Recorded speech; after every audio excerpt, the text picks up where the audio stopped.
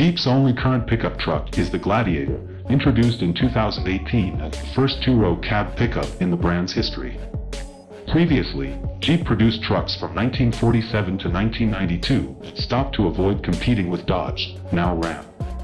However, the brand's stance on pickup trucks has changed, and a larger pickup truck may accompany the Gladiator in the future. The Wagoneer and Grand Wagoneer are full-size frame SUVs launched in 2021, sharing the same body size with different configurations. The extended versions, Wagoneer L and Grand Wagoneer L, have a larger wheelbase and overall length, making them a possible basis for Jeep's flagship pickup truck. Renderings show a pickup truck with increased ground clearance, wheel arch extensions, off-road wheels, and a unique rear design. Built on the Ram 1500 pickup truck platform, the Wagoneer and Grand Wagoneer have 397 horsepower 5.7 V8 and 477 horsepower 6.4 V8 engines, respectively, paired with an 8-speed automatic transmission and a quadra-drive 4-wheel drive system with air suspension.